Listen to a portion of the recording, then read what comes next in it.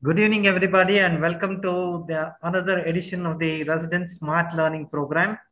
Today, we have a very interesting topic: disorders of sexual differentiation, a topic which is not discussed very often. And we have an accomplished reconstructive surgeon, Dr. Sanjay Pandey, from the Kokilaben hospitals in Mumbai, who will be taking us through this topic. It's a very complex topic, but I'm sure Sanjay's experience will make it very interesting and will stimulate the juniors and the residents who are listening to him today. And with this opening remark, I would now invite Dr. Rajiv Sood, Chairman, Indian School of Urology, to give his opening remarks. Over to you, Dr. Rajiv. Thank you, Dr. Keshav. This is another resident learning program, part of that. And we have, very, very eminent faculty today, and the master of the subject and craft of evaluating and also giving the best possible results of sexual differentiation problems. He has been interested in the subject for last 2 decades and performing, as explained by Dr. Keshav. He is teaching the other craft people also, the master people. He is the teacher of them also for spreading the knowledge of this subject. Actually, he has conducted many workshops, and his patients are also performing in the glamour world also after getting operated and treated in his able hands. And for the residents, this subject is very, very important. This is a subject is very important for now their theory exams, their final exams, and also in surprises what they get in the clinics when they have to take on the spot decision. They should be fully aware about all the aspects of this important aspect of the clinical training and practice. And therefore, we welcome today Dr. Sanjay Pandey from Kokilaben, and also Dr. Pandey is going to interact with all the residents and faculty, and the chat box is open. At the end, Dr. Arun Chawla, the co-chair of Indian School of Urology, is going to take all the questions or queries or comments which are extended in this program. And let us be live with Dr. Sanjay Pandey, who is taking teaching lessons today. Thank you. Thank you, Professor Sood. Now I would invite Dr. Arun Chawla to introduce the speaker and moderate this session. Over to you, Dr. Arun. Thank you, sir. Thank you very much. It's indeed a great privilege to introduce Dr. Sanjay Pandey to you all. Briefly, I'll just introduce in few words. Dr. Sanjay Pandey is MCH from Jipner Pondicherry, and after his urology residency, he joined as faculty in SRMC Chennai. There he remained for 6 to 7 years. With a keen interest in andrology and reconstructive surgery, he went to many fellowship programs. The one was at Urethral Reconstruction and Arezzo, Italy, with Guido Barbagli. A fellowship in gender reassignment surgery at Belgrade, Serbia, and a gender reconstructive surgical course at Hamburg, Germany. In professional front, Dr. Sanjay Pandey has won many awards and honors. MIUC traveling fellowship from USI, where he went to Germany. Professor Krishna Swami Gold Medal for a counterpoint debate at the under the aegis of Association of Southern Urology, and Krishna Swami Gold Medal for the best scientific paper under the aegis of Tapasukon. He's very passionately involved in the reconstructive surgeries, gender assignment surgeries, and his area remains genitourinary reconstruction and andrology. That's why he's here today with us with the topic of disorder of sexual differentiation. Now, this topic usually is not covered by the faculty in the various institutes. These surgeries are limited as majority of the surgeries are referred to the Institute of Repute or to the master craftsman like that Sanjay Pandey, who frequently does this type of surgeries. And there are a few centers who are actually involved in these type of surgeries. And I'm sure with the type of presentation skills that Dr. Sanjay Pandey has and the type of presenting skill he has, it will be a great to watch and to listen to him today in this class. We will open with his lecture, which will be followed by question and answer from the chat box, and which will be followed by the link will be open and you can attempt your quiz, followed by the closing remarks from the Secretary, Honorary Secretary USI, and Dr. Rajiv Sood, Chairman ISU. With this, I'll just hand over and invite Dr. Sanjay Pandey for his class on disorders of sexual differentiation. Over to you, Sanjay. Very good evening to you, Dr. Chawla. Thank you for your kind words. Respected Dr. Keshav Murthy, respected Rajiv Sood, sir. Thank you so much for the encouragement as teachers in this country on the subject urology, which has now moved from A to Z, the way we have been taught and tutored. My colleagues in the audience, respected teachers, and colleagues who are taking up this subject of reconstruction, which actually broadens itself to many aspects around. Opening the subject today, students and to classmates, is for umpteen reasons, and just to give you a little idea that all may not be able to be covered in this subject because we wanted to take more questions and open up the larger subject which we do in reconstruction. The topic given to us, disorders of sexual differentiation. Thankfully, it is time to take it to the very front row seat. And thank you, USI, ISU SMART program, which actually brings this to all of us and probably helps us take this subject to the next level. So friends, while we move forward on this subject, I carry greetings from Ambani Hospital and from Team Urology at Coquelin Hospital, where colleagues really make it a multifactorial and multidisciplinary team.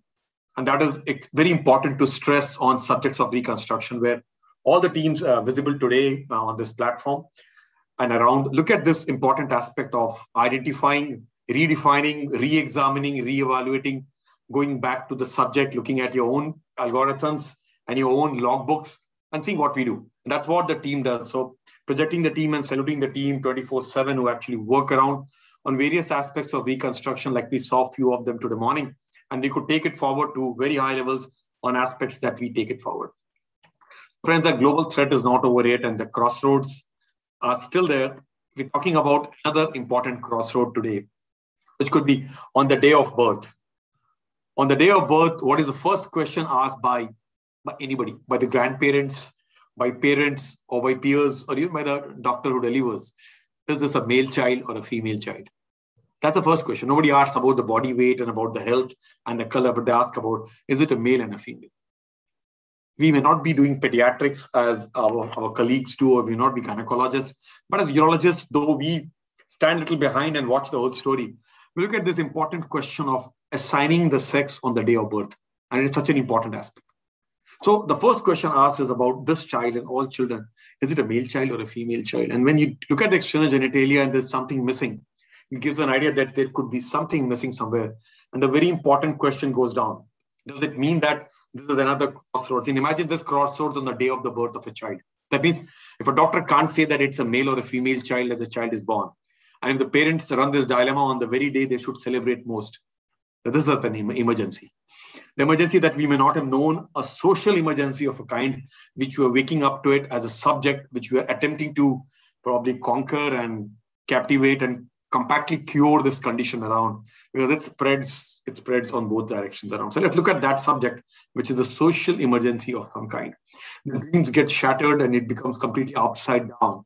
What was a dream to a reality? When you get a child who is born the day and you can pick it up, I also did mention about it could be from the day of birth to probably being picked up very late in adolescence and even in adulthood. So let's look at this subject, which actually spans decades of pickup. And therefore, the most important slide as an academic slide for the subject to roll on, and we need to discuss this in very ways.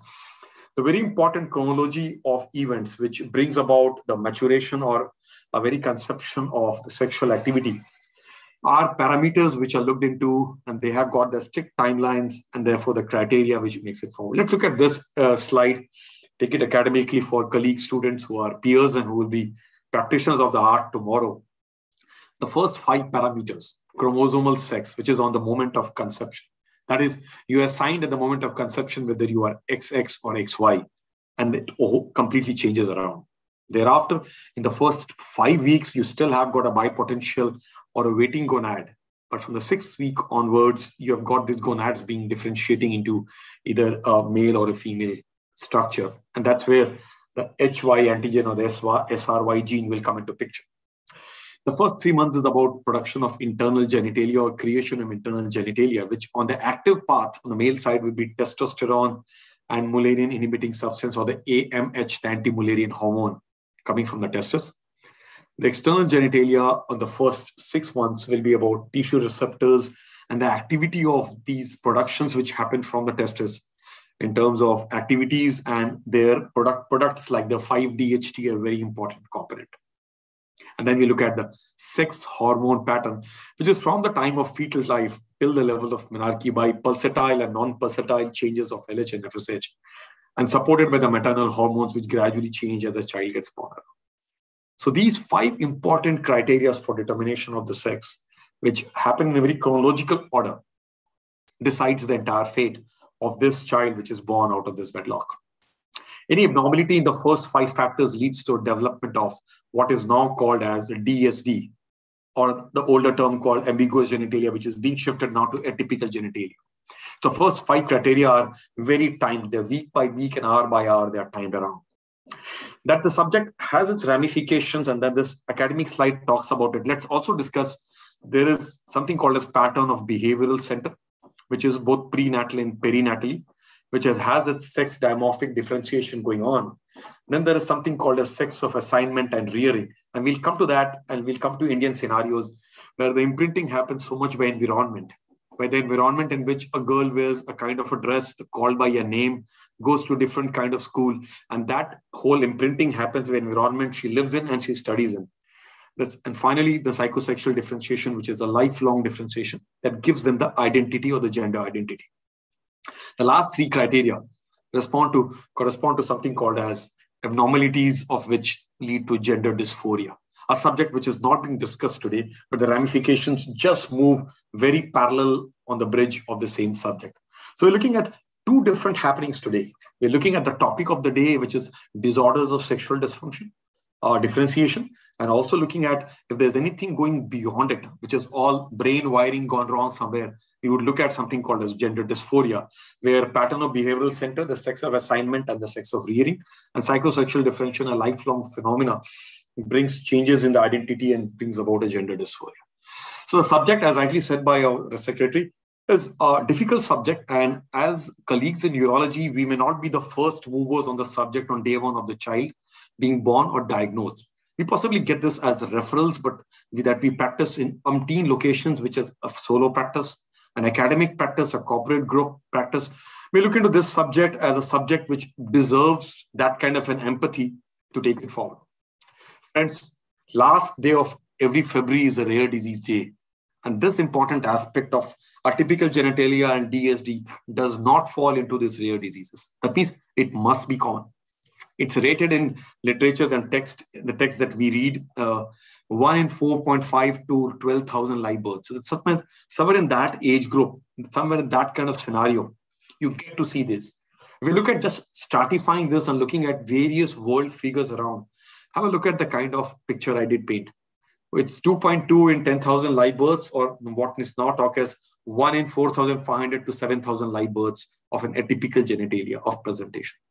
The congenital adrenal hyperplasia is anything between 1 in 16,000 live births in the recorded figures or the registries and data available.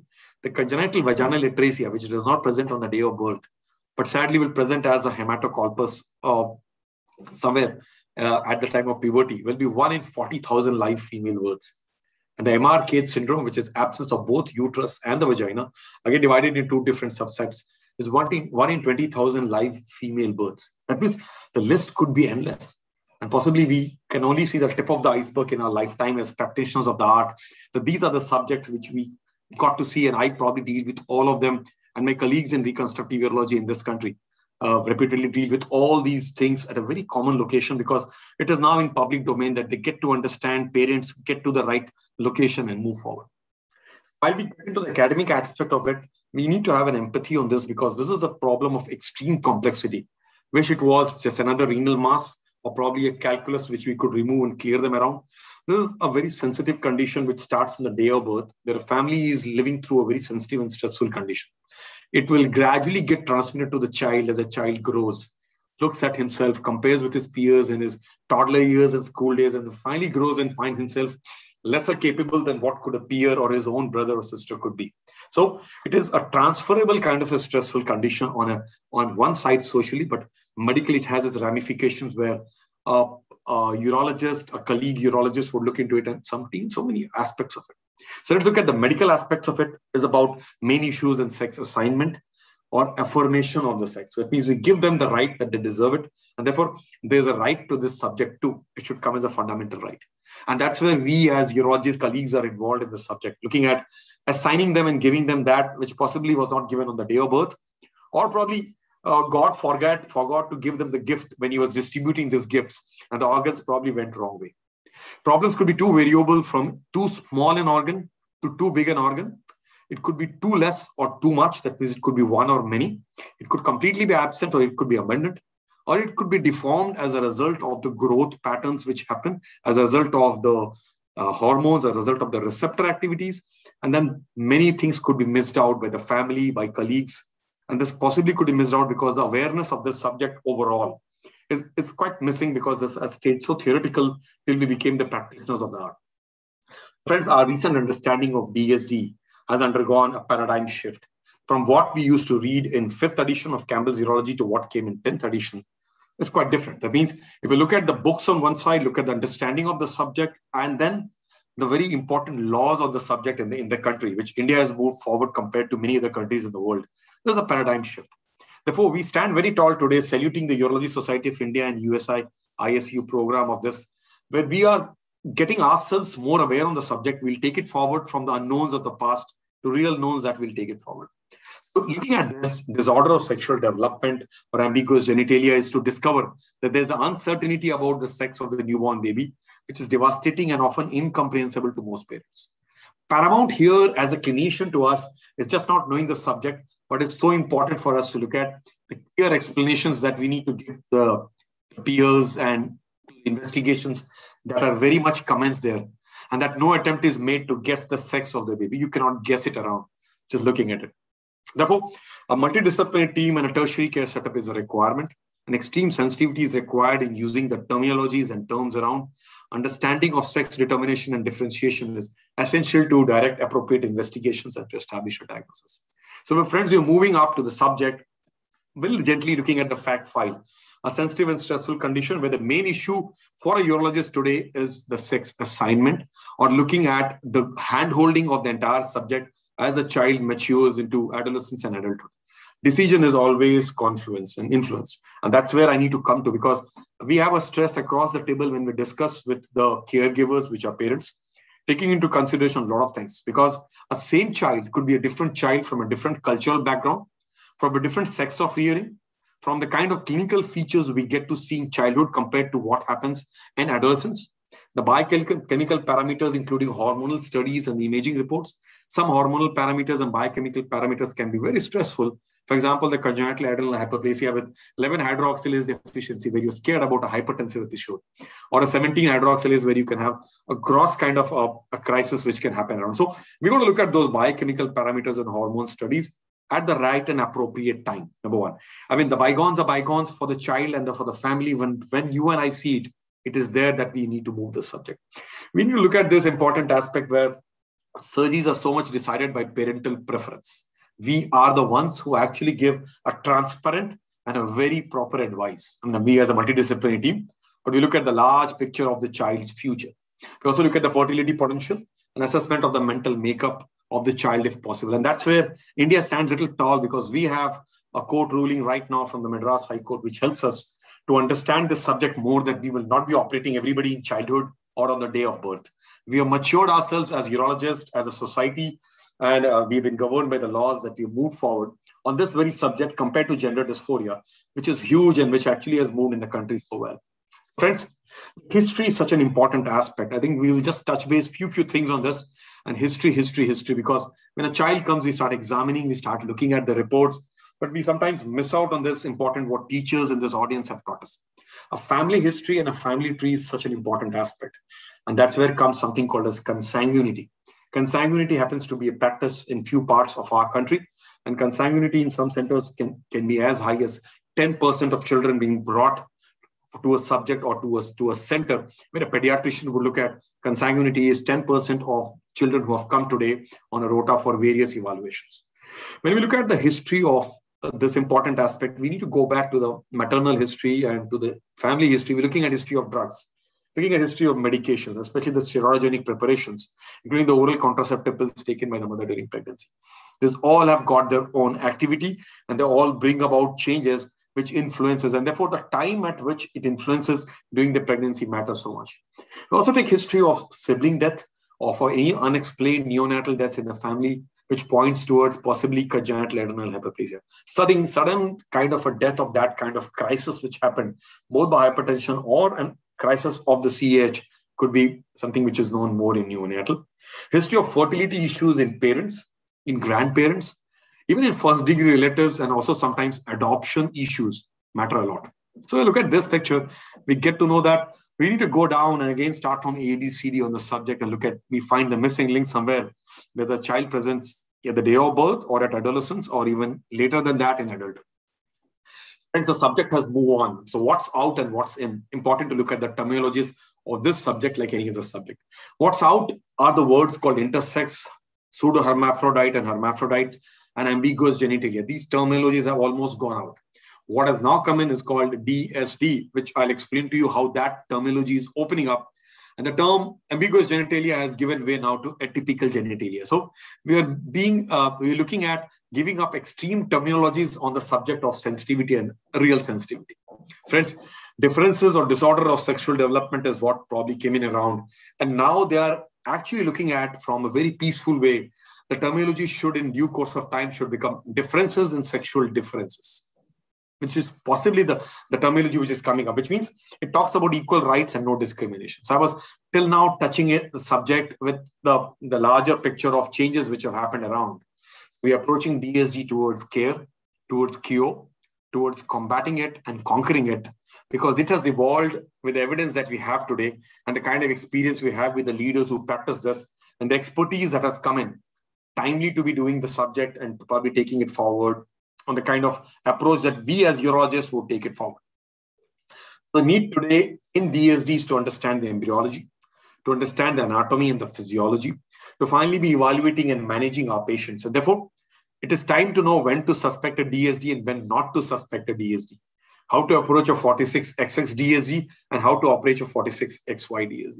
I think that is the crux of the entire aspect, that we got to approach all this a little differently when we see them at that age group compared to somebody whom we see at a different age group. So the same child or the same patient bearing the same name becomes a different patient seen at a different point in time, because there's so much in the mind and the body and the sex of rearing and the evaluation which happens when we see them first, probably lost to follow-up, or probably seen a little later when they could come for the first time, and the whole aspect changes.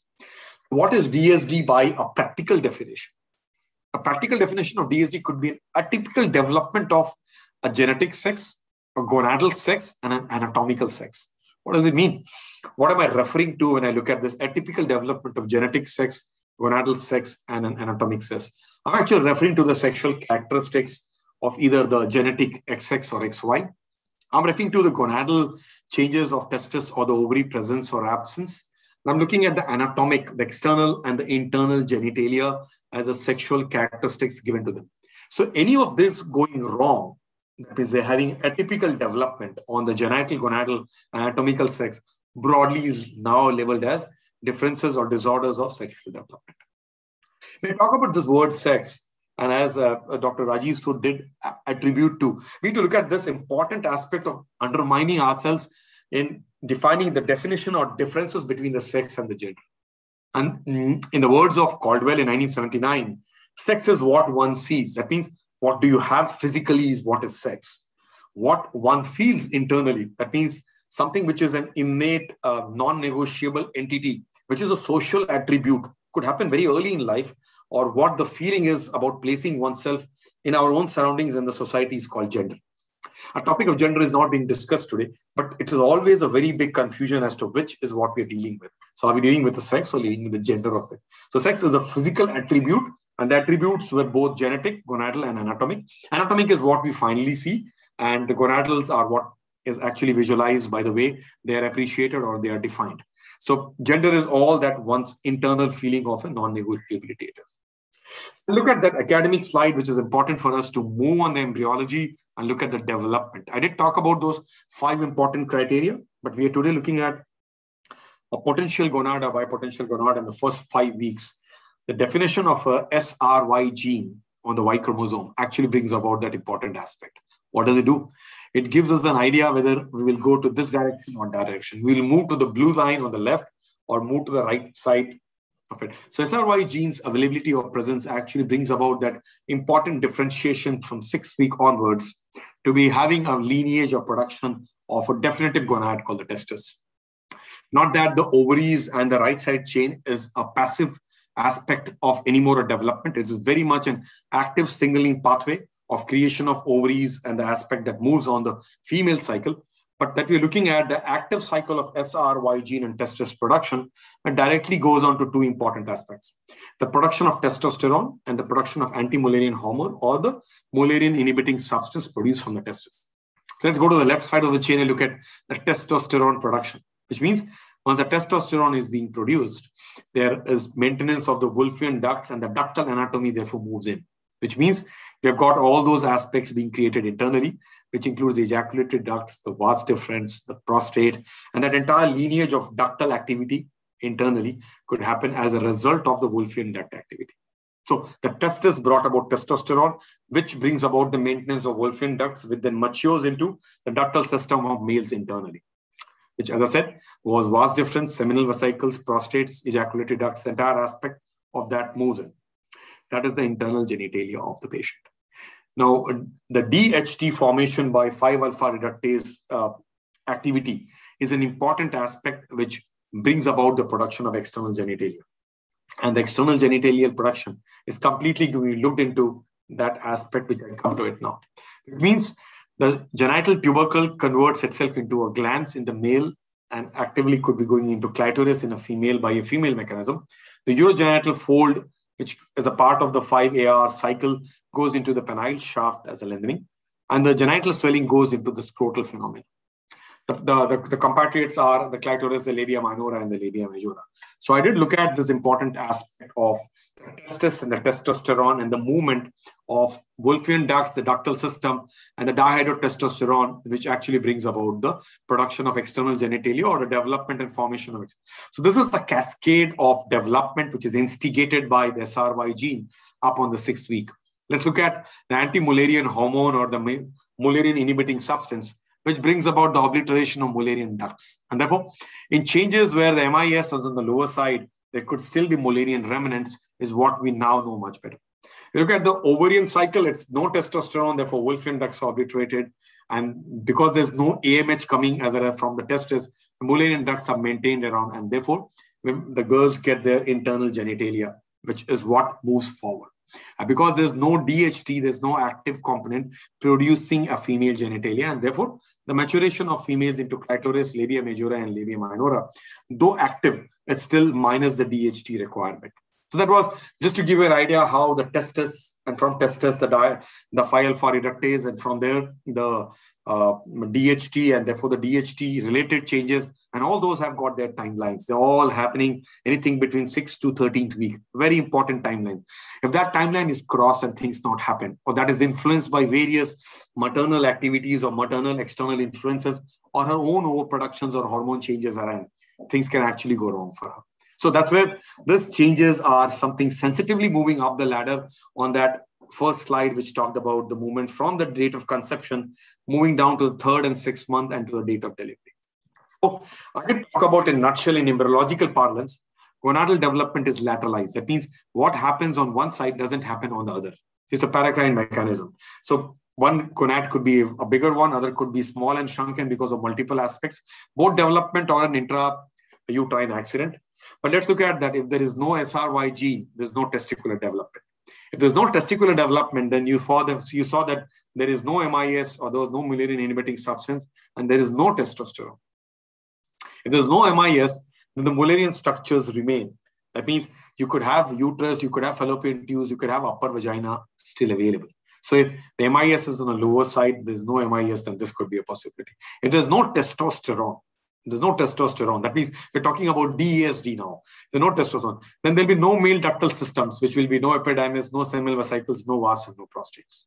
So that's where we're waking up to a phenomenon of their presence brings about a cascade of instigation towards production of these important timeline structures, which grow mature under the influence of receptors and the hormones. If there's no DHT, then there's no male external genitalia development. So imagine how the cascade on the AMH side was. That means there is a DHT production from the testosterone, and there's that with the 5-alpha reductase. So 5-alpha reductase is a strong enzyme. It brings about those changes at that very point in time, immediately after SRY gene took over and gave us the testis. So that no SRY, no testis, no MIS, and no testosterone, no MIS, Mullerian structures continue to remain, and you've got feminization inside. No testosterone, no male ductal systems, and if no DHT, no male external genitalia. So how much amount of changes can go in each direction as the flights could take off in each of these directions because of the very important aspect which happened in the 6th week. Now look at the sex steroid pathway, a very dreaded kind of a pathway on these hormones. We look at the hormones, especially the 21 hydroxylase, the 17 alpha hydroxylase, and the 11 beta hydroxylase are important aspects in 46XY. We'll come to that. So this is an important aspect which we need to be awake about, and looking at that these changes bring about something very silently, which is picked up at birth, maybe missed out, and sometimes picked up at adolescence and even adulthood. And I get to see the adolescence and adulthood because patients do present late. And that's where India does not live only in the cities of Chennai and Kolkata and Delhi and Bombay and Madras, because it probably goes beyond. Many a times awareness is missing in clinician colleagues who are on a different rung and a different ladder, though they deal with these children much more faster. But we as clinicians ramifying this subject and taking it forward, get to see it, unfortunately, quite late. And whenever we get to see, we start again from history and clinical examination, move forward. While I talk about criteria that makes you suspect DSD, we're also looking at the examination of a child. A newborn child will have a different examination approach compared to a child with adolescence. And this growth is all about, again, a general physical examination. We don't go into details today. An examination of the external genitalia and looking at all that. So external genitalia examination moves in the direction of everything, the vision to the examination to the measurements, which talks about the phallic size, the clitoris size, the labia minora, the labial fusions, looking at the scrotum, looking at the palpable gonads, looking at all those aspects which give us an idea as to what could be the large picture of that. Probably when you see in adolescence, we find more maturity and probably miss the boat too because the aspect has moved forward. But when you look at these in a younger child, you probably can be hand-holding the journey in terms of the endocrinology colleagues, in terms of the pediatric colleagues, and probably helping them out on many aspects. But as a urologist, as a student today who would probably appearing in exam, a clinician, a teacher clinician on the opposite side of a table as an examiner would look at how safe am I to discuss this case in terms of NIC. So I will always look at, I am a part of a multifactorial, multidisciplinary team. I'll be very empathetic towards the parent, but look at the subject very strongly because I, as a urologist, will be hand-holding his pediatric, his adolescence, and his mature years too. And therefore, a student is expected today to be knowing when to suspect a DSD with a team or alone and to take it forward. Therefore, let's discuss the criteria for suspecting DSD. Number one is overt genital ambiguity like a cloacal dystrophy. That means it's clinically visible that you have a cloacal dystrophy, everything is visible to you and you take it forward. Or it could be an apparent female genitalia with enlarged clitoris and a posterior labial fusion. Most commonly is the congenital adrenal hyperplasia, which presents with umpteen variants and also umpteen attempts at presentation from milder form, which presents late in the adulthood or adolescence, to a very, very aggressive form, which probably can even bring about a neonatal demise. So apparent female genitalia, but enlarged clitoris and a posterior labial fusion could be pointing to a congenital adrenal hyperplasia. One of the commonest aspects to look into. Apparent male genitalia with bilateral descended testis, a strong hypospadias and a micropenis component. So if a male genitalia is visible and you've got all this in unison or otherwise individually, you're strongly suspecting that I'm dealing with something. If the mind doesn't know where it is to be seen, probably the eyes will never look at it and we miss out on that aspect. So therefore, the examination of history, going close to the patient, examining and talking has been a part of the karyotype of our own work of learning today to come to these levels. Discordance between the genital appearance and the prenatal karyotype. So this is something which has been done for those patients where there was a overt abnormality being looked into the womb and ultrasound in the pre-birth phase. But when you look at the genital appearance now, when you get to know what does a prenatal karyotype look at in the individual cases, you get to know that there is something wrong. So these are 4 important criteria I would look at when you suspect a DSD. You see an older child, when you possibly see a child who could be adolescent, or there are other additional criteria. Let's move to the additional criteria. In an older child, the criteria could be many. For example, a previously unrecognized genital ambiguity could be much more visible to you as a child grows from toddler years to adolescent years. An inguinal hernia in a child could be a complete androgen insensitivity syndrome. Very important. So if you give a guy an inguinal hernia in a child, you possibly could have a gonad sitting there. You could have a delayed or an incomplete puberty, and that comes to probably cases that we'll end up doing as a patient who has got a monthly abdominal pain at the age of 11 and 13 years. She is a female child. Everything looks beautiful and good, and she is developing well. But she has monthly abdominal pain and nothing more happens around. Is there a delayed puberty, or is there a hematocolpus developing inside, number one?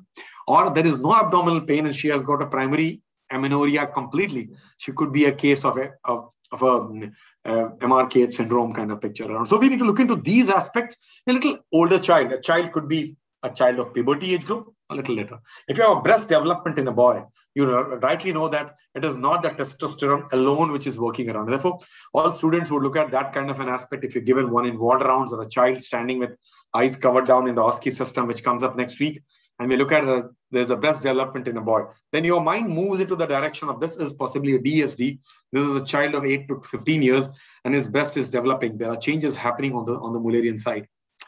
Looking at the gross or cyclic hematuria in a boy, in a boy who has been reared as a boy, and a suprapubic mass or a hematocolpus with breast enlargement after the age of puberty, with a history of hypospadias and undescended gonads, could also be something which could be looked at. So these are all complex kind of things happening. So if it's not moving in the straight direction, maybe we will not go into depth of all this, but look at something which is not recognized at birth, get recognized as a child grows, or you find something very abnormal is inguinal hernia in a child, which is complete androgen insensitivity. We'll come to that, or a delayed or incomplete puberty. And that delayed or incomplete puberty is all directly related to the hormones not in sync with what could actually be.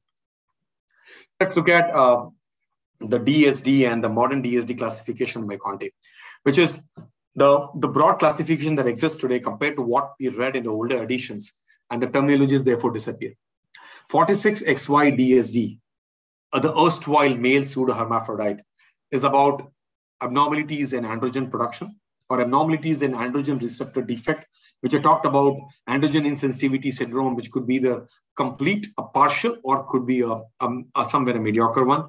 5-alpha reductase deficiency, another very important aspect, which actually governs and channelizes many of these young boys, can be picked up from 3 to 5 years of age. So if our eyes know it and we know the subject, we will pick up as early as that in the doubts that we raise. And finally, MIS deficiency, which again allows the Mullerians to continue to work around. So 46XY DSD is a male pseudohermaphrodite because the androgens are not into that level, which had to be there. Very classically. So a visual diagnosis gives you that it is a 46XY DSD or a 46XX DSD. When we look at the 46XX DSD, which was a female pseudohermaphrodite terminology of the past, we're looking at disorders of synthesis. We're looking at, number one, congenital adrenal hyperplasia. We are looking at LH receptor defect, looking at aromatase deficiency, looking at maternal leutomas, and the entire baggage of that 46XX, where somewhere down the line, there is that cascade of steroid pathway and the hormone pathway, which has not left the feminine activity to be completely full-blown. We look at this important true hermaphrodite of the past as ovotesticular DSD, where you have both the ovary and the testis as individuals, but the ovotestis is a common component out here, which actually can be separated in only few of them. So therefore, a fertility and a malignancy risk potential comes into picture when we look at a true hermaphrodite or an ovotesticular DSD by the modern definition. We look at gonadal dysgenesis, and we look at complete and mixed gonadal dysgenesis, again, common phenomena, and we'll need to look into that as another aspect completely of a DSD, which carries a lot of metal when we look at the gender assignment activity, because most of them are quite gentle in their childhood. They come over as adolescent and adults, and that's where we need to get into the picture of helping them out. And then we come to the sex chromosome DSD, which are for you as Klinefelter syndrome, as Turner syndrome, are those syndromes which are very classically visible to you. The visible sex chromosome DSD both comes as short notes, both also have been in the past put as examination questions around, and both to be discussed in details or in short to take it forward. When you look at evaluation, when we looked at history and clinical examination, when you look at evaluation, there are some conditions which would require an evaluation and birth activity around, which means if you have got a vision of that child which was born at the crossroads with only a penis but no testis around, and who could have a very strong hypospadias component apart from the undescended testis, you looked at there is something wrong. And you decided to work up this child because this child could be going in many directions around. So we look at birth, the karyotype, the serum electrolytes, the 17-hydroxyprogesterone, sometimes the testosterone, LH and FSH, as a large picture which could be recorded at birth. The reason I'm looking at is one of the commonest ones, congenital adrenal hyperplasia, which could have bearing in the child's morbidity and mortality at that very age group is important. For example, the commonest cause, the commonest lineage which it takes is a 17-hydroxyprogesterone defect. If that is elevated, then we get to know what kind of an activity it happens around, because that helps us segregate that into activities of looking at which pathway does it take. And therefore, we are very, very closely watching that. Very important for us. 17-hydroxyprogesterone being normal, then we look into the activities of testosterone and dihydrotestosterone ratios, or the MIS activity on the lower side, or the androgen precursors before and after STG stimulation, and get to understand what kind of an abnormality this is looking into. So we're looking at this lab activity at this point. We find that if there is a failed response to HCG or low levels of Mullerian inhibiting substance in presence of elevated LH and FSH, that means the LH FSH is very high at that point in time, and you have got a failed response to SCG in the activity, which means that there could be anorchia, there could be no testis around. Normally, we always look at testis absent externally, will be testis absent, will be present internally, but that will sometimes be missing if you have looked at this aspect very early. Therefore, at birth, some of the labs in this kind of a situation helps us out. No HCG stimulation is needed in the 60 to 90 days of the life, because that's where you have the mini puberty. That's where you have the natural gonadotropin surge, and with the resultant increased testosterone levels. So there's an HCG stimulation required in children to look at the activity and probably look at the gonadal activity. And that could be happening outside these days to help us out to take it forward. When evaluating DSD broadly and in short, we look at the imaging and the procedures that we performed when we look at it. For example, there was a child who looked very normal to a pediatrician. And just giving you an example, and the child could not be catheterized for retention of urine. Attempt to catheterize the child was failing. The bladder was full. And when we did a cystoscopy, the picture is not visible here today to you, is that you find that there is a deep urogenital sinus deep inside, which actually is the vagina. So very high urogenital sinus in purely androgenized male phenomena, where somebody thinks it's a male, underdeveloped male, and you try putting a feeding tube, try putting a catheter, and everything goes into the rudimentary vagina and not into the bladder, would actually require a cystoscopy. And looking at from the cystoscopy, every time walk into this rudimentary vagina, but only when you put your scope in such a direction that you search, now where is the bladder neck? You find that you're walking through the prostate and you enter into the bladder. You find the bladder is too full. Therefore, you get to know that a child who could not be catheterized and the feeding tube was disappearing somewhere, and probably an imaging study picked up that this was a rudimentary vagina sitting inside. Come to that a little later, that's the kind of aspect which we can see or a presentation of that emergency in the childhood. So ultrasonography of the abdomen, ultrasonography of the pelvis could help us identifying everything. The anomalous testis, which is sitting somewhere high up in the abdomen or has come down into the inguinal region, the Mullerian structures, and therefore the inguinal pelvic gonads, which could be testis or the ovotestis and the entire aspect of the pelvis.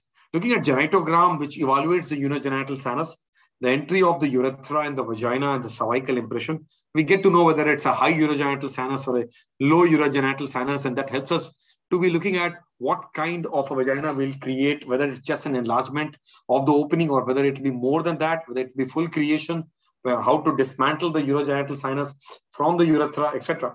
The genitogram gives us an initial idea as we move forward towards reconstruction in future.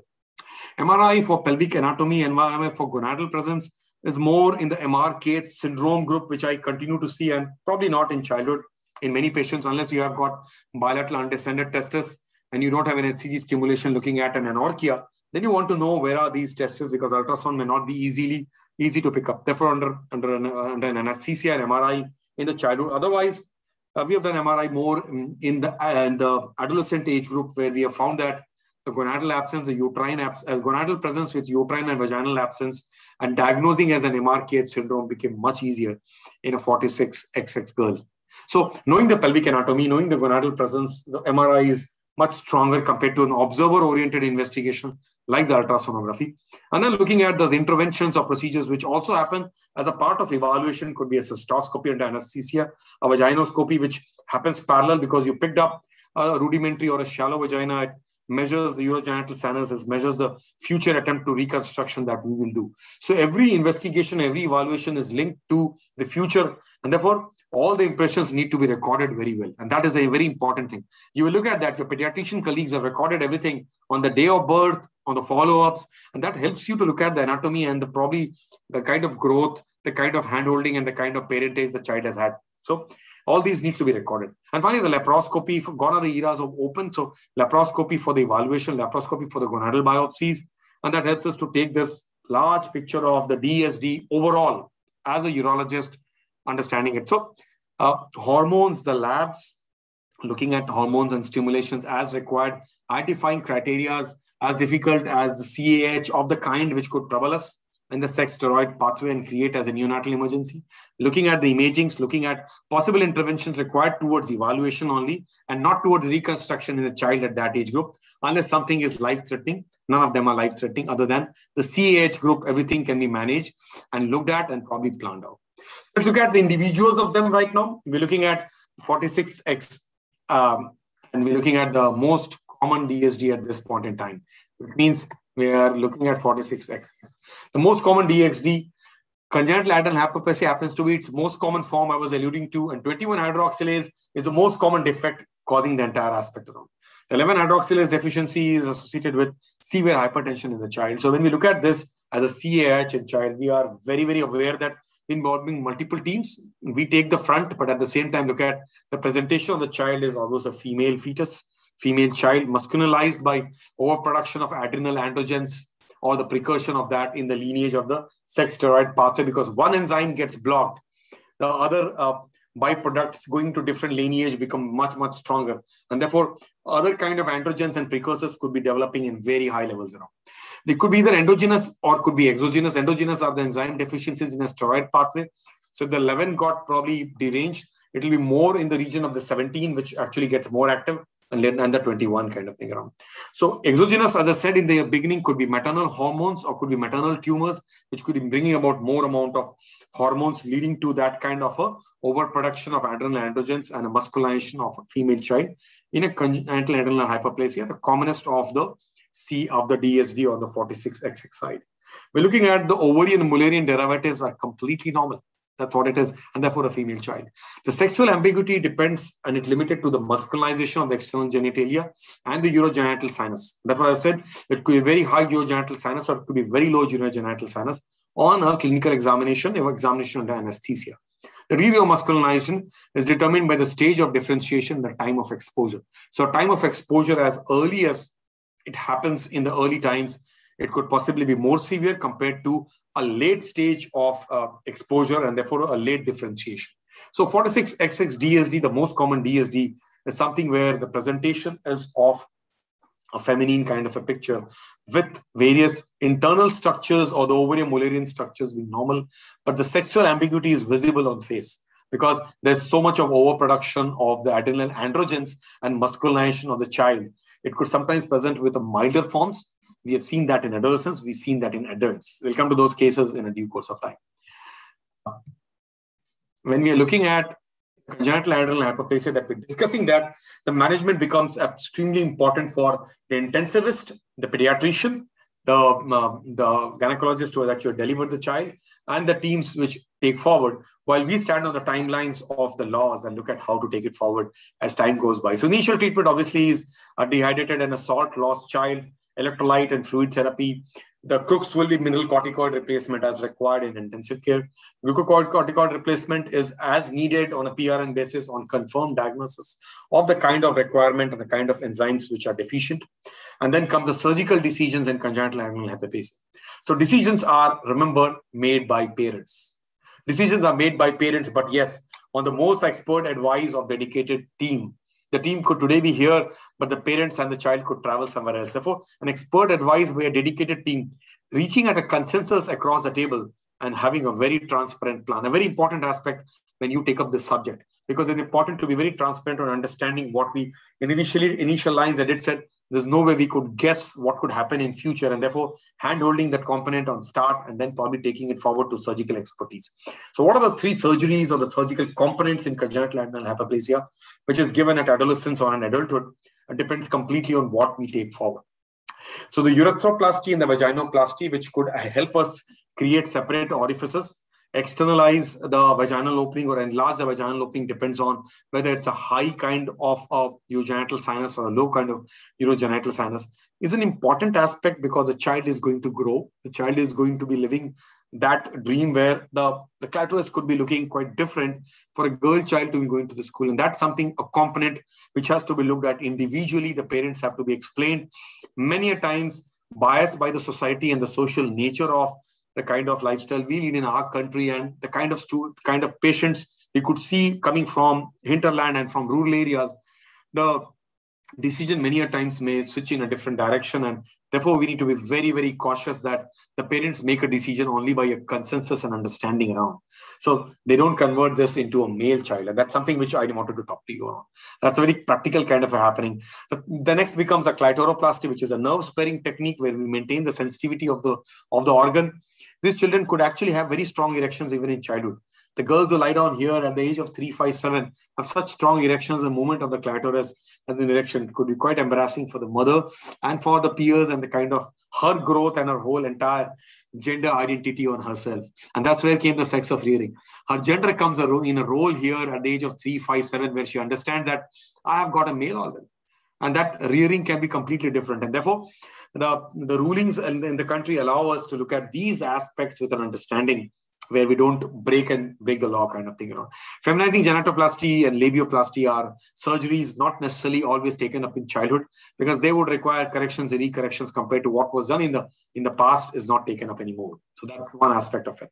We move on to 46XY DSD, defective testicular development, androgen production or androgen activity. Any of these three components, either the development in the very early stage, right from the 6 week SRY gene, or the production because the testes didn't grow up into a full seed to a full product, or the androgen activity in the receptors, any of them gone wrong, could lead to a 46XY DSD. That means there's abnormality in testicular development, a defect in androgen production, which could be enzyme defects, like the one we looked at as a 5-alpha reductase inhibition, or it could be defects in the androgen receptor function, which could be androgen insensitivity syndrome, or there could be miscellaneous of the persistent Mullerian duct syndrome and vanishing testis syndrome, and the whole lot of that kind of thing. We move forward and look at the 5-alpha reductase deficiency, the one I alluded to on the commoner side of the 46XY.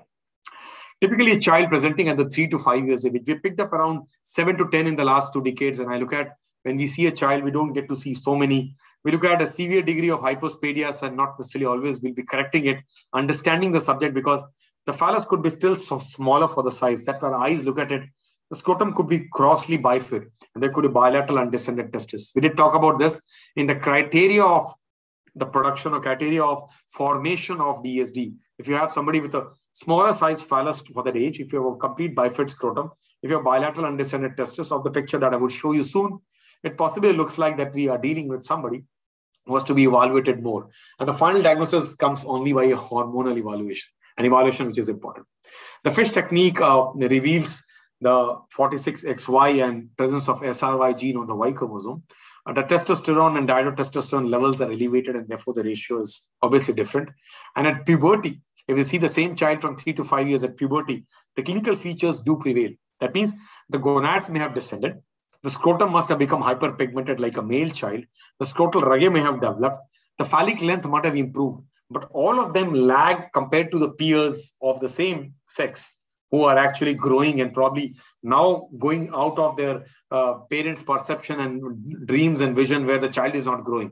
So if a child is not growing, let's get into that picture. You have a male child where a mother says that this child is 14 to 16 years old. Her brother at that point in time, his brother at that point in time, 5 years, 8 years ago, grew very well. His organs grew very well, but this child has not grown at the age of 14 to 16 years. You would not wait any longer.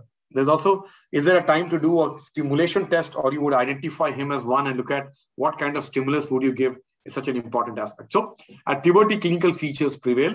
Both gonads may descend, scrotum may develop, hyperpigmented and scrotal rugae develop. Phallic length also improves, but each of them stay behind than their peers. It possibly is a 5-alpha reductase deficiency. In any of the children whom you wanted to wait in a pre-pubertal era, thinking that at puberty things will develop. That's where the hormonal evaluation could have helped.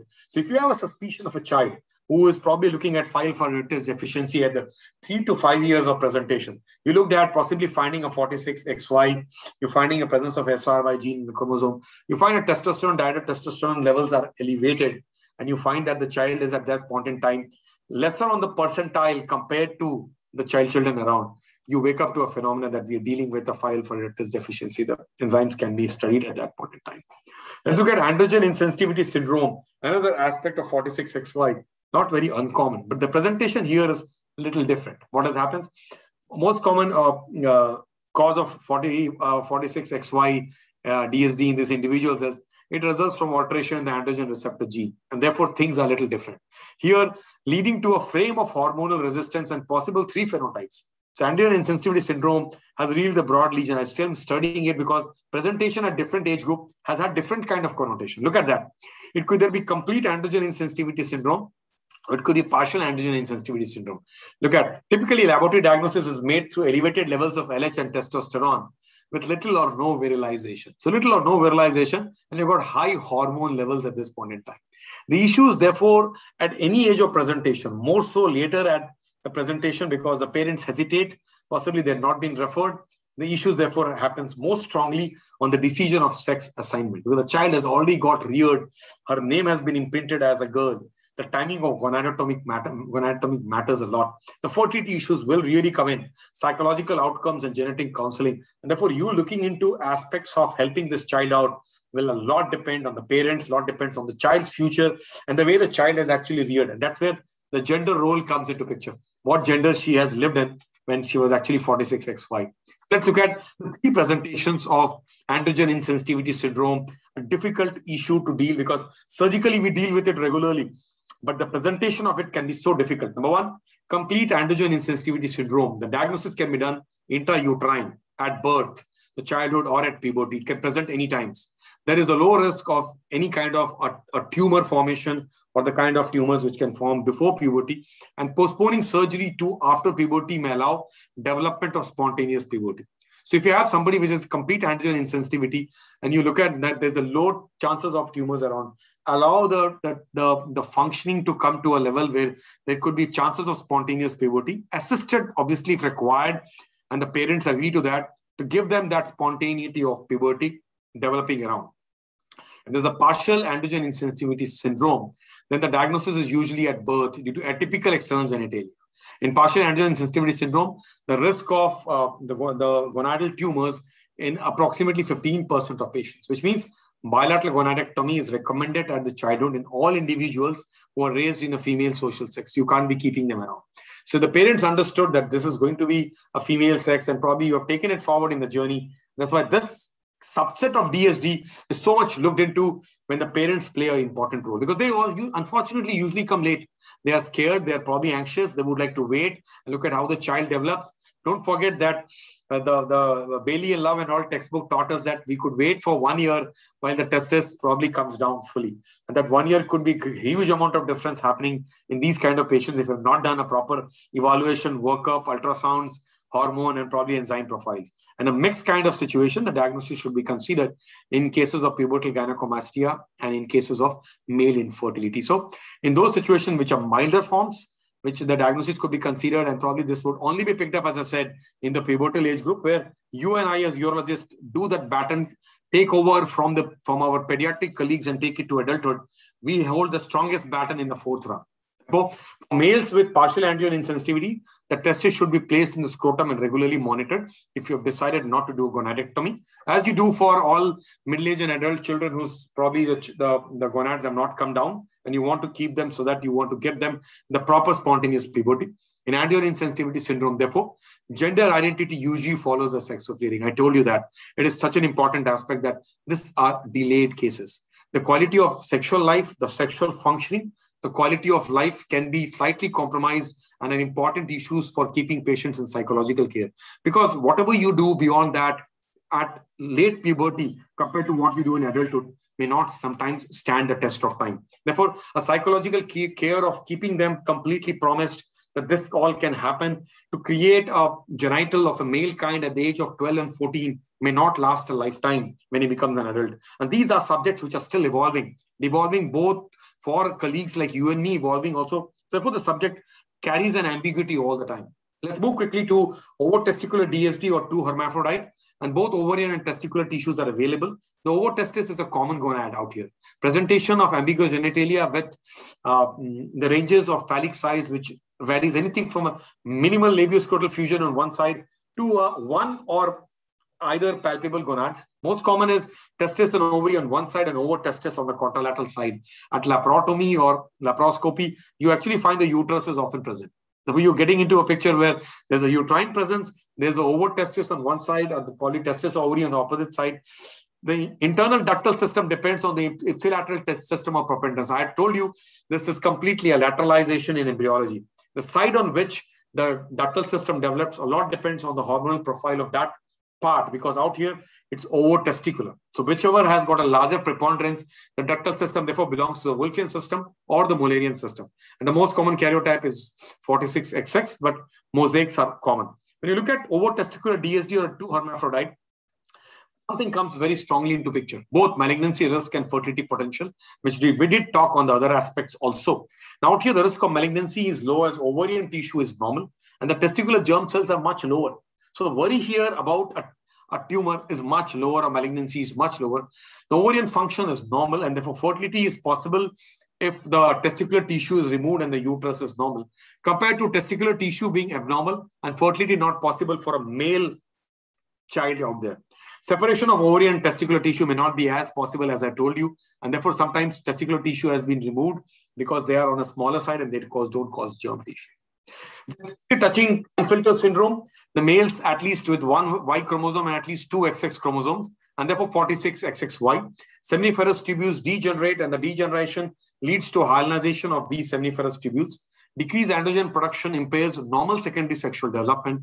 And out here, there are 2 important aspects of these males: testis and gynecomastia, almost always picked up in their adolescence and adulthood. So in adolescence, you find that the testes are firm but smaller. The Leydig cells are predominant here, which are hyalinized. They're predominant compared to the seminiferous tubules, which are hyalinized. The offer to them, or the hope to them, is microtecia in adulthood, because spermatozoa can be retrieved in best of hands on microtecia in 40 to 50% of individuals. That means the best chances are in younger men compared to elderly or compared to later in life. There's increased risk of gonadal neoplasms, and for all our colleagues who are in for the student days, Leydig cell tumor, Sertoli cell tumor, and extragonadal germ cell tumors are common. And therefore, it's recommended that very routine testicular examination in post-pubertal era is looked at them very, very closely. Gynecomastia could be 8 times carrying the risk of malignancy compared to a normal male, and therefore surveillance, many a times because the breast is enlarging, breast reduction surgery is a part and parcel of a therapy that is given to them. Apart from keeping the psychological intact, we're also looking at their malignancies. I come to Turner syndrome very quickly, 45XO. The facial features are visible. They are all shorter with ptosis and hypotelorism. The body features all about shorter neck, the web neck, wide space nipples, broad chest. Reproductive tract is about streak gonads, something which we need to be aware of. Amenorrhea and infertility, and their associated anomalies urologically as horseshoe kidneys and dysgerminovas. So those are Turner syndromes. These girls actually grow up to a point in time. That's where the life gets very difficult. Friends, we are making a diagnosis of DSD and moving forward to treat them, which was by a good history and clinical examination, which happened to be from the past, from the days of our teachers who taught till today, strongest foundation pillars. Supplementation of that, of examination is latest karyotyping, imaging techniques, the hormonal assays, a gonadal biopsy and endoscopy and laparoscopy. Let us not stay back and let's not hesitate to move forward on this examination evaluation to a point in time to not guess the sex of the child, but to go down to the defect that has happened to pick them up in childhood so that when the baton crossing takes over to adolescence or before that, we have moved on all the hormone aspects, the parental aspect so that we can give them the care of surgical assignment and care. That's what is important. Recording of typical features on the first genital examination by you and me or our colleagues which continue to do, and you look at those thick files which our pediatric colleagues do pass. The multidisciplinary teams on the workup is always important. Involving parents and family should not be forgotten just because we are masters and practitioners of the art, and timely and planned surveillance and interventions are completely a rule on this subject. Friends, we're moving quickly onto this and looking at either they could be completely absent or they could be abundant. If they're abundant, we would probably operate them and remove the abundance of it. But if they're absent, we will not move very quickly. That is what an important aspect of learning is. You can see a child is born with aphalia. There's no penis. His scrotum is well developed. He passes urine through the urethra, which opens in the rectum. He is getting recurrent UTIs because of the rectal bacteria hitting his kidneys as a result of ascending pyelonephritis. That's where we look at if he's getting ascending pyelonephritis as a result of opening in the rectum of the urethra. You may only do a cutback and bring the urethra out of the anterior rectal wall so that it doesn't develop ascending pyelonephritis and urosepsis. That's what is allowed. Rest of it may probably not help you because you got the urethra in a location where it doesn't develop life-threatening urosepsis. Now you got to wait and give them a chance because you got to look at the workup of this subject because adulthood cannot be created in childhood by doing surgeries of reconstruction or assignment. But if you have got extras, you're allowed to remove and you should remove because that's where a psychological impact happens. So if absent, it's a psychological care and handholding. If it is too much, then probably removing to give them a psychological care. Example, this child which was born with duplication of everything you can see from the bladder, though God suddenly forgot that not only 2 kidneys, 2 bladders were given, 2 urethra, 2 penis. The child underwent a surgery. I happened to be a part of this way back in a different country. And we looked at the child probably developing things around. The child now has grown up during the years and probably has got testosterone therapy as a part of this work. Quickly, we'll touching the subject by some case reports before we come to an end. We're looking at somebody who was brought as a female child till the age of 18. Which means you are dealing with androgen insensitivity syndrome. She was reared as a female child, and that's where the androgen picture comes in. She was 46XY. I didn't talk about the karyotyping.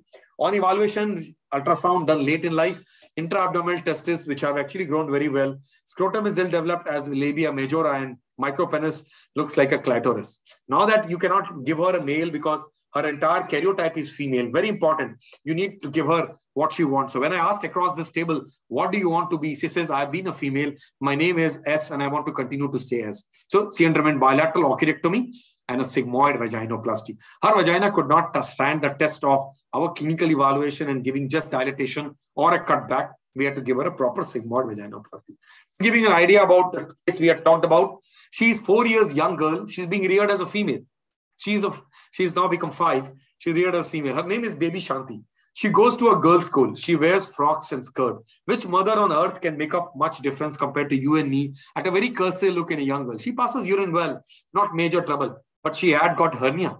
We had talked about this. I suspect a child who has got a hernia. She had a hernioplasty on 17th November on one day 4 years ago, and she had intra-abdominal testing. The pediatric surgeon called me and said, what do you think? I said, just hang on. We did a karyotype. She was 46XY. The sex of rearing is a girl, but she's a male. Remember, that is an age group where the Madras High Court brought about a wonderful ruling where we probably would need to look at the psychology of the child also That's where, apart from parents, the child comes into picture, and the baton is therefore not crossed. We got to wait till the point in time the child understands the subject to take it forward. Quickly moving on, I said congenital adrenal hyperplasia can be dangerous probably at the day of birth or in neonate. But look at that. Somebody presents at the age of 15 years. Massively hypertrophic clitoris mimicking a male organ. Which is pressing on the urethra leading to retention of it. That means the milder form, the hormone is probably behaved a little differently compared to what could have happened around. She undergoes erection clitoroplasty, and after all this has happened, she probably has got married right now. She had a sensate reduction, nerve sparing clitoroplasty, and had a normal size organ. Her vagina was acceptable. We could create the vaginal opening because this was a lower sinus. Her urethra was separated from the urogenital sinus, and she came out well. She's married during this very pandemic, approximately 11 years after we saw her. Looking at somebody else, 21 years old female. Out here, the presentation is a little different. We don't go into this when we look at vaginoplasty, which is not there, which is missing as a part of the Mullerian abscess around. We look at somebody here who is case 7, a 16-year-old reared as a female. But when she grows as an adult, then we find that this is all there. The kind of situation which we find where a feminine production come in 5-alpha reductase deficiency. So that is an aspect which we need to wake up. Most of our patients in urological practice would come at that level, where they would come with this kind of a confusion earlier in the prepubertal or the pubertal era. And that's where you need to make a decision. Doing a karyotype, understanding the parent psyche. And that's where, unfortunately, if you have not picked them in real childhood, the gender identity role plays so much. They've already been reared by a kind of sex of rearing. Look at the dilemmas which we look at, these two important aspects, again presenting as adolescents. Reared as typically genotypically female, but she's 46XY, androgen insensitivity syndrome. The very look talks about ambiguous or atypical genitalia, and therefore we'll work up and take her forward. While somebody is reared as a male, but genotypically is 46XX, a contraction, just because this was a child who was actually getting an erection, the mother thought that's fine, the testis could be inside, and this erection is good enough for me to continue forward. So, friends, taking the subject forward, a little bit of a movement quickly. Let's not forget two important things which come late in life, which means vaginal atresia and MRKH syndrome. They present, unfortunately, in adolescence. For a girl child, there's not much which can be presenting around. Lower abdominal pain for last 5 months and has a hematometra minus hematocolpus. Has a hematocolpus, no hematometra, which means that she has got at this point in time something which requires a sigmoid vaginoplasty. The vagina is missing, something which we do open surgeries. We bring about a vaginoplasty with an intestinal segment. Gynecologists do a different continue altogether, or we take it forward to the next level where we probably give them a segment of performance, look at doing a colposcopies and following it up. Compared to somebody whom I have shown you, that is something out of question because we need to look into it. Friends, we're changing the goalpost as we understand more. It was not possible to show all the surgeries in a short while because I was opening it to students, but we operate all such patients presenting in adulthood and adolescence. The childhood surgeries are almost over unless it's a life-threatening kind of an activity. The aim is to improve their quality of life when they grow up. They improve their mental quality of life because they understand themselves very well. And therefore, when we look at this large picture, which I showed you as an algorithm in the whole 1 hour of the discussion, we got to look at each and every aspect of this, whether they are androgenized or whether they're under-masculinized, whether they are partial or whether they have non-adrenal or adrenal source, and therefore look into each aspect around. And therefore, re-evaluation, looking at a teamwork, identifying and ascribing somebody to a teamwork is very important.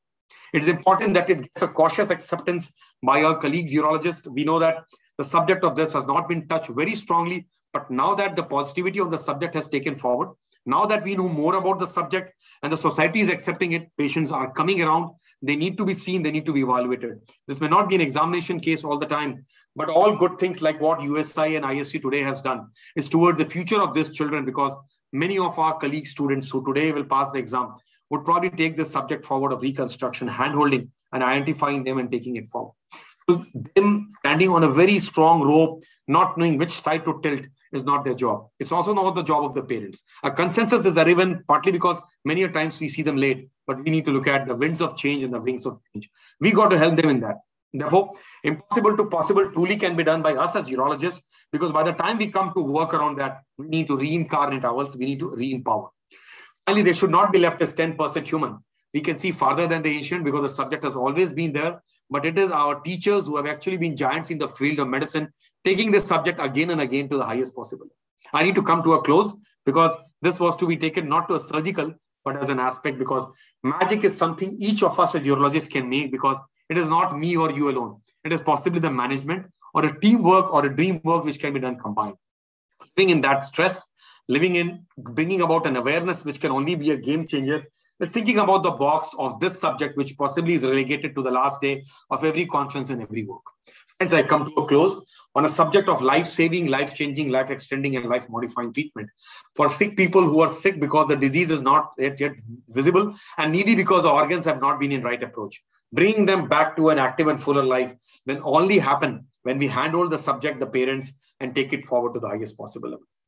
Apologies that I did not put everything around, because this is a subject where our student colleagues would take it forward as a stimulatory advice. Thank you so much, USI, ISU. I'm ready to take questions if there are any, and probably open the subject for future. Thank you, Sanjay. I think I was just looking at the chat box, the constant watch. There are no questions. Just let me see. The first question is from Dr. Lakshman Prabhu. Is it correct to say that sex of rearing is pivotal in gender correction surgeries? Kamal should become Kamal and Kamala remains Kamala. Dr. Lakshman Prabhu, good evening. Thank you so much for being there, hand-holding this subject and strongly giving it to the students. Yes, the reason is the Madras High Court came up with a ruling 5 years ago, and we are the only country in the world, other than two small European countries where the rules have not yet been entertained, is that the pediatricians don't operate this case unless there is anything which is called as a threat to life. We're not allowed by the Madras High Court ruling, which means that pre-pubertal surgeries are not happening anymore. It was happening in that era where corrections and discards are happening, and we would not take up those scarred things around. So sex of rearing is such an important aspect. And therefore, the awareness goes beyond to all the ambassadors on the subject today, who actually are our colleagues in urology, who are students, who will be our own peers tomorrow. Because I think it needs to percolate to the society which has opened up. It's a difficult subject. The sex of rearing, or so-called the gender aspect, which takes such an important aspect, today is more important than in what it was in the past. Yesterday, which could be decades earlier, the aspect was I as a urologist or I as a pediatric surgeon could decide and tell them, this is how it is, 1 + 1 = 2 as mathematics. That sadly does not happen today. So the sex of rearing is a very, very important aspect. So Kamal should stay Kamal, not necessarily because you may have to do corrections, but many a times when you wake up the family and make them understand that creation of a male genitalia or creation of a female external genitalia, there are huge differences. So that will be handheld, and therefore handholding better in the earlier years of life as a pediatric urologist, as a pediatrician, as a psychotherapist, as a clinical psychologist, and as urologists, that many of us do take up this subject when we're called upon as an expert witness. I think we take the subject heavily forward. So this is possible that Kamal may stay Kamal, but if given a chance, if the parents understand it well, today Kamal could become Kamala and Kamala could become Kamal, because that will be the right approach to the right patient. So right approach to right patient will be required. He adds on to ask, have you seen persons affected with these disorders remain as social discards? That's a sad part. Yeah, that's a great question, Dr. Arun, and that's a great question, Dr. Prabhu, that this is the saddest part of the entire subject. This subject doesn't require a laser, doesn't get a medicine, doesn't get an abiraterone kind of thing, which means that this subject has not moved in its movement of development on the urological side, on the side of a man and machine. And therefore, many of them stay discards of the past because they've undergone surgeries which have failed because they compare with the peers. It was given as a chance that they could get an adult organ in childhood or adult organ in adolescence. And therefore, there's so much goes into the psyche. And therefore, handholding this subject is important because many of these discards, so-called discards, which is possibly a very tough term to be using today, do come these days. They come in. I see patients in the age of 30s and 40s having undergone 2 surgeries in the past. And we are looking at that as many centers do open up in the country with reconstructive urologists, that these discards will not stay discards. But the discards of the past, they continue to stay as discards because they can't realize their dream or possibly holding the baton of single to double. That means they can't marry themselves anymore. Yeah. Thank you, Dr. Sanjay. I think just let me have a look again. There's Therefore, Dr. Arun, just to add. He has thank you for comprehensive coverage of a very cryptic topic. And I'll also, on behalf of USI, ISU, I'll take this opportunity to thank you for a very, very excellent way. If I have to just recall from the slide 1 to the end slide, every slide was full of messages. Right from the way we started with etiology, the classification, and they nicely put the term atypical development of the genetic, gonadal, and the anatomical sex. If these 3 terms they can just keep in the mind and keep the differential diagnosis in their mind, and half the job is over. So nicely was the slides put up for the evaluation, which included the routine investigation and the sectional imaging along with the endoscopic. I think the management part of the common scenario which we see in our hospitals has been very nicely discussed in the case scenarios which you have put. The 7 or 8 case scenarios, the common presentation which we see in our hospital setting or institution settings. It's right that you have not covered what you can say, very reconstructive surgery in detail or the videos and all that. But I think as a teacher, we don't expect the residents to know about all these major reconstructive surgery. We just want them to know about the principles of the diagnosis, how you do, how you will manage and all that. And I think you have nicely covered the whole scenario. I'm very sure that those who have not read this topic just before going for the exam, I think practicals are being held in many university exams. Those who find this reading this in a book very difficult, if they go back to the archives and just listen this lecture carefully, and after 2-3 days when it is put on the USI TV, it will be great. And they can often refer again and again if they have any problem in revising this. Thank you, Dr. Sanjay. And there are no more questions. I'll just ask Dr. Rajiv Sood. I'll invite him for closing remarks, and then we'll call it the day. And for the residents, the link is open for the quiz. Please, you can just log in and finish the quiz section also. Over to you, sir. Thank you, Dr. Arun. And a big thank you to Dr. Sanjay Pandey.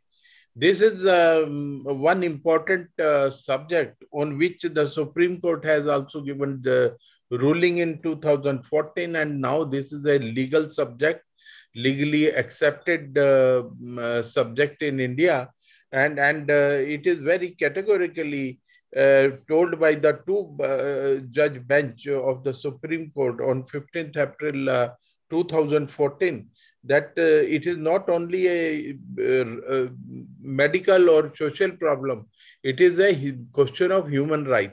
And in 2011, as Dr. Sanjay has enumerated all the aspects of clinical aspects and of transgender or third gender or whatever you say that medically, but for the social purpose, it was very important to recognize how many transgender or third gender or gender dysphoria are in India. And in the census of 2011, 5 lakh people were identified in India, and now in 2021 delayed census, it is going to be the household headed by third gender.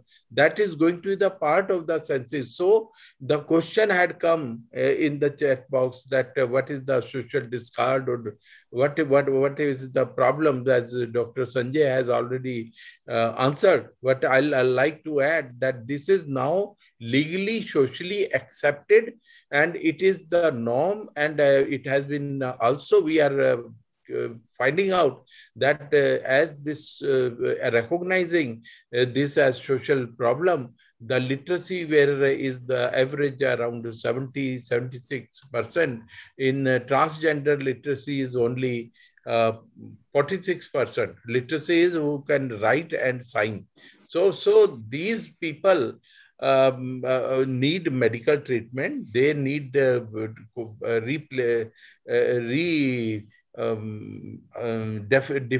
the role in the society as the normal population part. And also Dr. Sanjay Pandey has rightly explained that what all can be done to bring them as the normal person. This is also a disorder where we are treating so many people. If it relates to sex, that doesn't mean that we don't talk about it or we don't do anything. Now coming from, and I'll add that I am the chairman appointed after that order of sex reassignment committee, and now this is going to be the 6-7 years. I am chairing and deciding that which patient in the multi-modality treatment, like psychologist, endocrinologist, urologist, plastic surgeon, all sit together and we are giving the decision that this patient is fit to be operated or reassigned the sexual role in the society. And now coming back to the resident point of view, this is very important subject, and residents must have learned a lot, and they are polishing their knowledge, and also they feel sometimes some people I know they feel it is very difficult subject. Some feel that it is not interesting, but Dr. Pandey has made the difficult subject simple and not interesting subject very interesting and very, very relevant. And from the urologist point of view, we all are immensely benefited today by Dr. Sanjay Pandey's lecture, not only resident, but the faculties also. And after dealing with the, maybe I'll say I was dealing superficially only, but Dr. Sanjay Pandey has reintroduced into the depths of the subject so that we can handle much more better way the subjects and how to make them assign them the proper role, their right places in the society, and they become the part. Now the subject has been adequately deliberated, and students are going to now attempt the quiz. And with this, all this background, we continue our efforts for upgrading our efforts in Indian School of Urology. Again, I'll wish you all, and I'll giving you the information also that in the 75th independence year of Indian independence, when the prelude to the USI 2023 is going to be the just 1 week before the celebrations in Delhi, this is going to be one of the major subjects in the men's health workshop which we are doing. And I will be very happy when Dr. Sanjay Pandey is guiding and also planning how to go about this whole exercise. And we have 1 year to prepare. And by that time, I think the census is also going to be mature. Today, we are thinking we are dealing with 5 lakh people, but tomorrow we will know that we are dealing with millions of people who will come open and they will get benefited by the medical knowledge, science and technology. Thank you very much for today's evening. And thank you again, Dr. Sanjay Pandey, and also our technical team, Urological Society of India, who is doing wonderful work as the subspecialty based functioning of USI. And this COVID has given us the chance to engage everybody in virtual classrooms, distant learning, and this kind of activity, which is becoming more and more popular. This whole exercise will go in the archives of USI. And for that also, we can revisit in our archives on internet and get benefited in the time to come also. Any final message by Dr. Sanjay Pandey? So thank you so much. Bringing both the subjects of dilemma and confusion and agony together when you did talk about the genders. So these two have connotations. In one way, the DSD picked up at childhood and probably taken by your pediatric colleagues, we getting into the picture as urologists, our student colleagues taking the subject to highest level with awareness, we moving into the society to help more individuals who know it better. And finally, it has got gender connotations that Dr. Lakshman Prabhu did ask. I think the subject was very complex. As me and many of my colleagues in the country take this subject forward on the urology circles and create a multifactorial team, your own aspect of taking this to national level is created around this. Makes India move forward much higher from your offices and the offices of USI and ISU. Thank you and a very good evening to all of you. Thank you, Dr. Sanjay Pandey. Thank you, everybody, and good night today. Thank you. Thank you. Thank you, sir. Bye, everybody. Thank you. Thank you. Thank you. Bye. Bye.